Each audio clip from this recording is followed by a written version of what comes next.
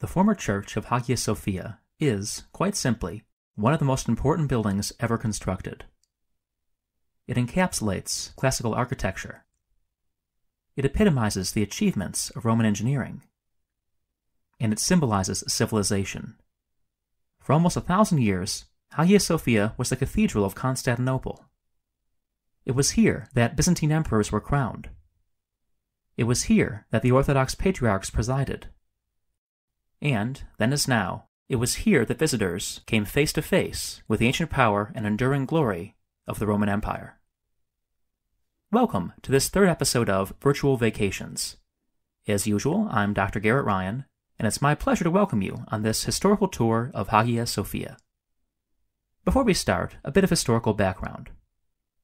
In the year 532, when Hagia Sophia was begun, Constantinople had about 500,000 inhabitants, and was known from Scandinavia to China as the world's biggest and richest city. Since Rome and the rest of Western Europe had fallen more than a half-century before, Constantinople was also the undisputed center of the Roman Empire, and sole seat of an imperial tradition that stretched back to Augustus and beyond. The emperor was Justinian. Although he had only occupied the throne for 5 years, Justinian was well on his way to becoming the most important Roman ruler in centuries. He had almost completed his great codification of Roman law. He had begun to prepare the campaign of conquest that would reclaim North Africa and Italy. And he had begun to build churches in every corner of his far-flung domains. He may have already been considering the reconstruction of the empire's greatest church, the Cathedral of Hagia Sophia, when a disaster forced his hand. In the center of Constantinople, where Hagia Sophia and the imperial palace stood almost side by side, was the Hippodrome, where the wildly popular chariot races were held. The two racing factions, the Blues and the Greens, supplied charioteers, chariots, and horses for the races. Each faction had its legions of rabid fans, who rioted when their favorite drivers won, when their favorite drivers lost, and whenever else they felt like a little light hooliganism. Usually, these disturbances were easily quelled. But in January 532, after the emperor refused to pardon some rioters, the factions united in rebellion. For almost a week, gangs of armed men roved around the palace quarter, looting and burning. Justinian, prevented from fleeing the city by his resolute wife Theodora, only managed to suppress the rioters by massacring most of them. By the time it was all over, more than 30,000 lay dead in and around the Hippodrome, and the city's greatest church, the Cathedral of Hagia Sophia, was in ruins. Justinian began to rebuild almost immediately. To design his new church, he appointed Anthemius of Tralles and Isidore of Miletus. Neither man was a professional architect. Anthemius was a mathematician and physicist, who had once built a steam-powered earthquake machine to terrify his neighbors. Isidore seems to have been a professor of geometry and mechanics. Together, Anthemius and Isidore produced the bold and unique building we see today. Work began little more than a month after the riots, and was completed in only 5 years. The new church combined elements of the long and narrow basilica layout, traditional in Christian churches, with a basically centralized plan. The most striking feature, then as now, was the colossal central dome, which crowned a cascade of sub-domes, and seemed to levitate upon a ring of windows. But no expense was spared in any part of the building. The floors and walls were paved in marble. Columns from distant quarries graced the aisles. Fields of gold mosaic glittered on the dome and ceilings. Despite a millennium and a half of earthquakes, fires, and turmoil, much of this splendor survives almost intact. Let's take a look. In Justinian's time, the exterior of Hagia Sophia had a clean and elegant profile. But, thanks to 15 centuries of additions and buttressing, it's pretty untidy these days. The brick minaret was set up by Muhammad the Conqueror. The other 3 were built about a century later and designed by Sinan, the greatest Ottoman architect. Originally, Hagia Sophia was fronted by an atrium, a broad courtyard, about 160 by 100 feet, ringed by colonnades, with a monumental fountain in the center. Today, only a few broken columns remain, and we enter the building directly through its outer vestibule. The outer vestibule, or Exonarthex, is a utilitarian space, with walls of plain brick. It contains, however, several interesting fragments of Byzantine Constantinople, including this impressive sarcophagus, which held the remains of the 12th century Empress Irene. We'll see her mosaic portrait inside. In the meantime, however, we'll pass through one of 5 doors into the Narthex. The Narthex foreshadows the splendor of the rest of the church. The ceiling sparkles with golden mosaic, and here, as in the rest of the building, the floor and walls are finished with fine marble. Justinian's builders used more than a dozen types of colored marble imported from every part of the Mediterranean world. The marble revetment of the walls is especially fine. Often, slabs were sawn in two and then opened like a book to showcase symmetrical patterns in the stone.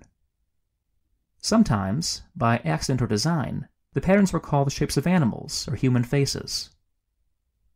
At the south end of the Narthex is the Vestibule of the Warriors. Since this side of the building faced the imperial palace, emperors often entered here. Their bodyguards would wait in the vestibule, whence the name. The vestibule's beautiful bronze doors are about 700 years older than the church itself. The Emperor Theophilus removed them from an ancient temple and installed them here in the 9th century. The circles incised in the panels are imperial monograms. Above the doors is a mosaic, which shows Mary and the Christ child flanked by emperors. The emperor on the left is Justinian, offering Mary a model of Hagia Sophia. The emperor on the right is Constantine, presenting a model of Constantinople. The largest of the doors, from the atrium to the nave, is the Imperial Gate. As the name suggests, this door was only opened when an emperor processed into the church. After the Turkish conquest, only Ottoman sultans could use it. As far as we can tell, the bronze doors are original. A Byzantine tradition claimed that they were framed with wood from Noah's Ark. The mosaic over the Imperial Gate dates to the 10th century. It shows Christ on a jeweled throne, flanked by circular portraits of Mary and an angel. The prostrate man at Christ's feet is probably the 9th century Emperor Leo VI, who had a fraught relationship with the Church. By Orthodox canon law, no man or woman can marry more than 3 times, but Leo had 3 wives die young, and, desperate to sire an heir, made an illegal 4th marriage to his mistress Zoe. The Patriarch refused to sanction the marriage, and repeatedly barred Leo from entering the church at this very door. Leo, frustrated, dismissed the Patriarch. After Leo's death, however, the Patriarch was reappointed, and commissioned this mosaic, which shows the emperor begging for forgiveness, as a salutary reminder of patriarchal authority. Now we walk into the enormous nave, crowned by the famous dome. Even for modern tourists, accustomed to the vast interior spaces made possible by steel and concrete, this is an awe-inspiring space. It feels even bigger than it is, thanks to the curving crescendos of the ceilings and the natural light that spills through the serried windows. Every time I visit, I'm reminded of the story about the Russian envoys who reported that, upon entering Hagia Sophia, they no longer knew whether they were in heaven or on earth. The central square of the nave is bounded by 4 colossal piers. These piers are joined by gigantic arches, which support the pendentives on which the dome rests. The dome is 102 feet in diameter, exceeded among ancient buildings only by the Pantheon in Rome. It is, however, much taller than the Pantheon's dome, soaring more than 180 feet above the pavement. None of medieval Europe's great Gothic cathedrals had an interior so tall or remotely as spacious. Even today, in fact, the Dome of Hagia Sophia is the 3rd largest masonry dome on the planet. Despite its size, the dome is only a little more than 2 feet thick. Originally, the walls on the north and south sides of the nave had much larger windows than they do now, and many of the surfaces now covered by dull plaster shimmered with golden mosaic.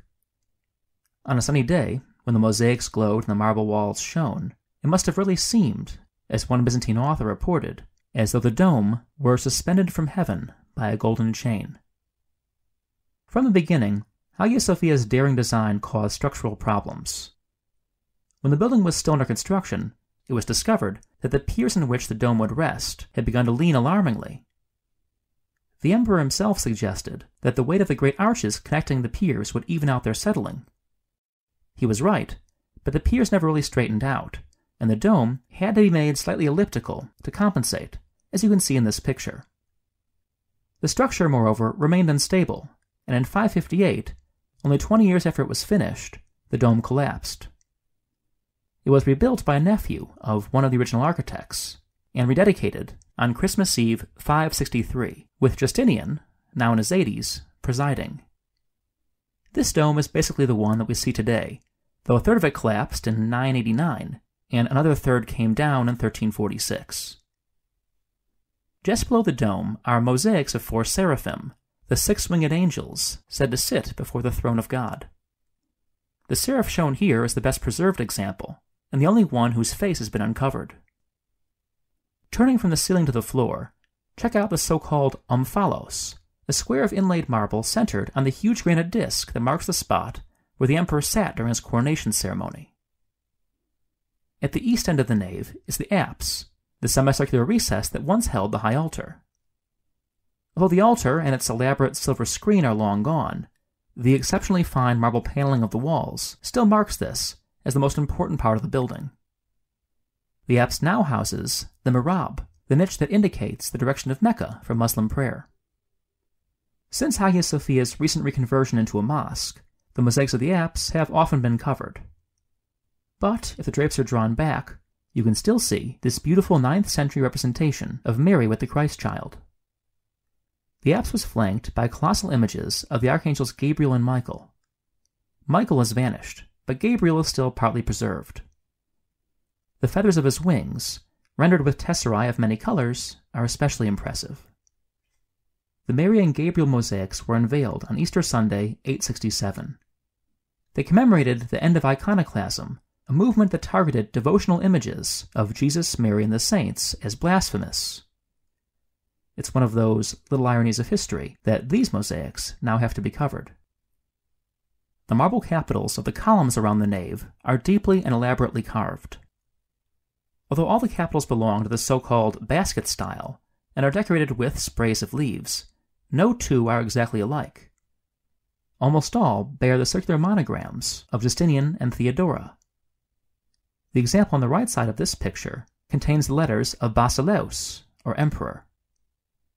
Many of the columns, made of fine marble and Egyptian porphyry, are impressive in themselves. None, however, are as famous as a nondescript stone pier in the north aisle. This is the so-called Weeping Column. Centuries ago, a saint supposedly endowed this column with healing powers. Ever after, according to the faithful, the column exuded beads of moisture with the ability to cure diseases of the eyes and infertility. Eventually, alarmed by the hollows that pilgrims were wearing in the pillar, church authorities plated it with bronze. But pious fingers bored a hole through the casing, and tourists still line up to sample the pillar's prowess. Not far from the Weeping Column, we follow a spiral ramp up to the galleries, and emerge on one end of the West Gallery, directly above the Narthex. In the early Byzantine period, worshippers at Hagia Sophia were separated by gender. Men stood in the nave, while women watched from the galleries. The green marble disc set in the middle of the West Gallery's floor, flanked by fine marble columns, marks the site of the Empress's throne. From here, Theodora and 100 of her successors watched masses and ceremonies unfold in the nave below.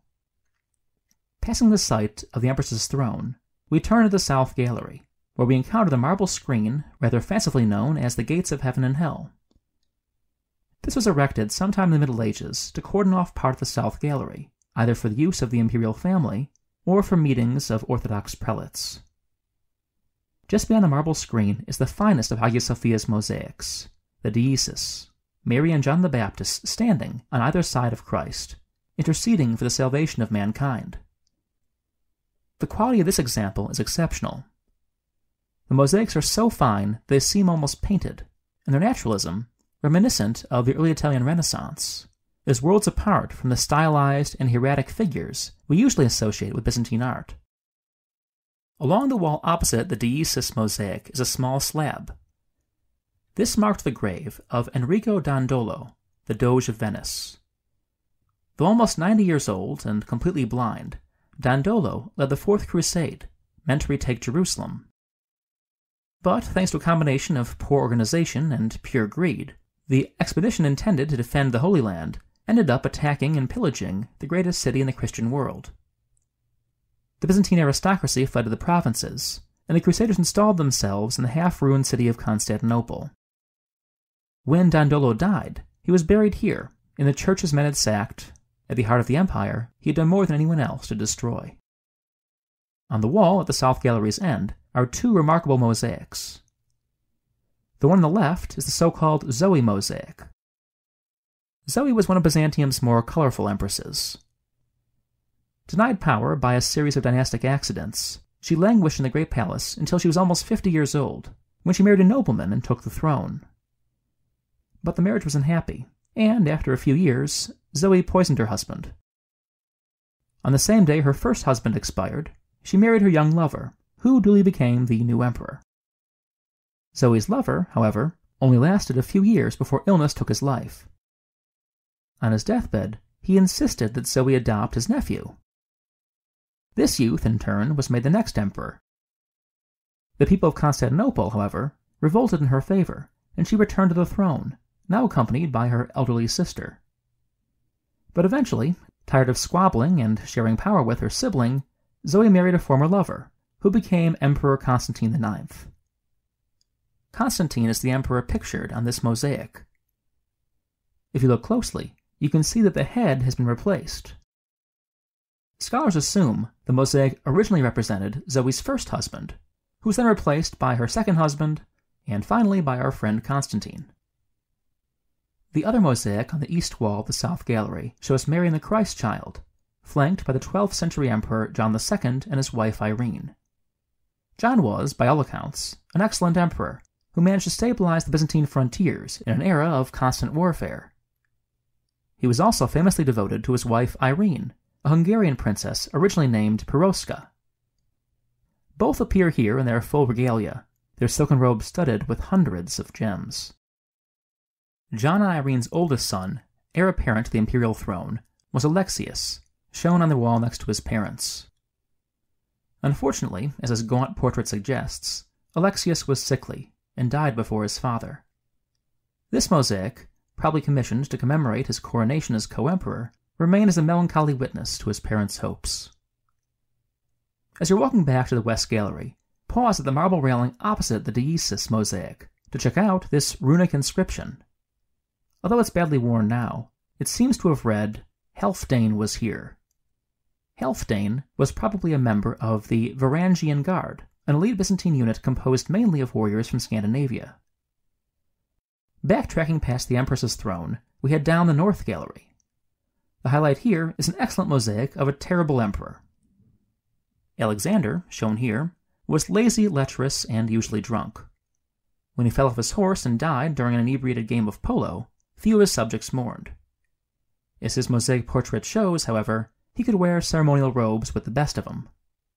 I especially like the jeweled slippers. Before leaving the North Gallery, take a look at the Greek graffiti along the marble railing, probably etched by centuries of bored imperial pages. Let's take a last look at the nave. Especially if you visit late at night, when the lights are low and few other tourists are around, it's hard to escape the sense of history here. This was the backdrop of Byzantine history, the coronations and feast days, the ritual and intrigue. It was here that Constantine XI, the last Byzantine emperor, prayed the night before he died in the walls of Constantinople. And it was here, on the very next day, that Muhammad the Conqueror stood on the altar and proclaimed building a mosque. So it remained until Ataturk made it a museum, and so, recently and controversially, it has become again. Fortunately, people of all faiths can still visit and appreciate this wonderful building, one of the most enduring legacies of a vanished world. I hope you enjoyed our whirlwind tour of Hagia Sophia. If you do visit, besides seeing the highlights so briefly profiled here, I encourage you to spend some time just walking through the building and savoring its many layers of history. I promise you won't regret it. If you'd like to read more about Hagia Sophia, you can find a short list of recommended books and other interesting tidbits on toldenstone.com. I plan to keep posting videos exploring classical buildings and museums on a semi-regular basis.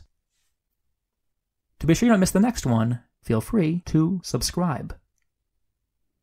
In the meantime, as always, thanks for watching.